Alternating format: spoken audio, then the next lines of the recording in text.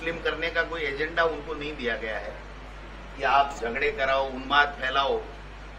तो उनको खुद को भी सोचना चाहिए और बीजेपी को उनके ऊपर उनकी जो अवांछनीय गतिविधियां उसके ऊपर अंकुश लगाना चाहिए। मैं इतना ही कहूंगा दीपावली के ऊपर। क्या आपको लगता है सर, हसनपुरा का जिस तरह से नाम बदल दिया, जनाना अस्पताल का नाम बदल दिया, हिंदू मुस्लिम पॉलिटिक्स कर रही है चुनाव से पहले? अब भाई इनके पास एजेंडा ये दूसरा है ही नहीं। दिल्ली वालों से बात कर लो चाहे जयपुर वालों से बात कर लो, दूसरा कोई एजेंडा ही नहीं है इनके पास। अभी भी बात करना चाहिए, एक महिला को लेकर बैठे कमिश्नरेट में और उनका आरोप है कि लव जिहाद हो रहा है, तो हर बार इस तरह की चीजें लेके आते हैं। मैं कह रहा हूं ना, वो एक विधायक की गरिमा को गिरा रहे हैं।